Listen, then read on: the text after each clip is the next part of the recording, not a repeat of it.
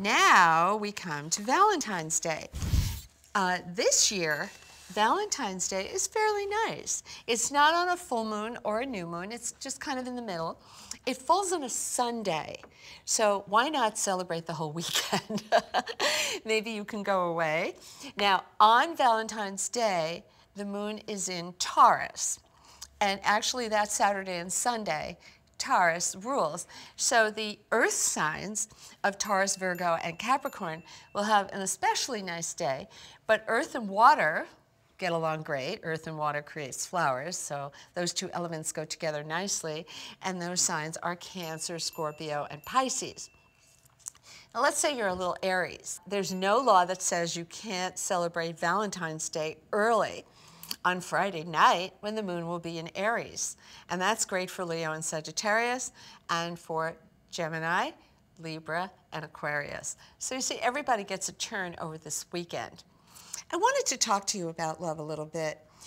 You know, now that we are in the digital age and we have all these dating sites and we write, you know, who we want to meet and our profiles and put up pictures, and it's kind of moving toward a job interview.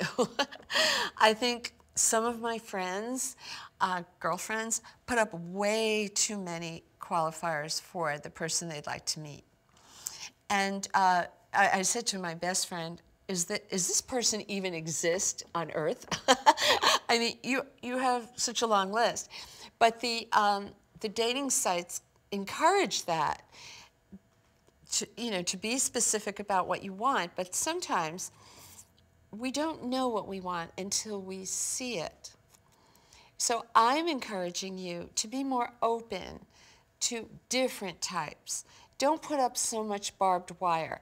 I'm a bit alarmed at how specific both sexes are about who they're going to meet. And I know my girlfriends would be totally horrified if they knew the guys were doing the exact same thing as the girls were. And this is why you're running into so many people who say, I can't get a date, I can't find anyone. Well, don't be too judgmental. Meet the person, give them a chance. If the chemistry is right, you'll feel it immediately. And I want you to have a good Valentine's Day. Now, you may be saying, oh, it's a greeting card holiday. Well, yes, but all of us feel it's a little bit of a litmus test of our love life. Some of us are not ready for a relationship.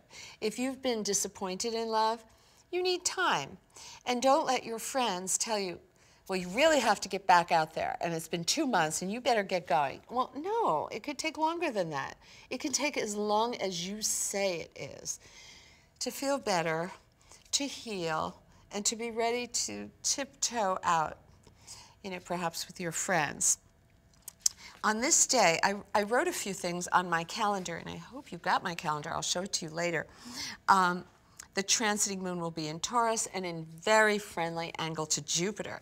So this means you'll be in a mood to be pampered, to go to a great restaurant, flowers, music, wonderful scents in the air.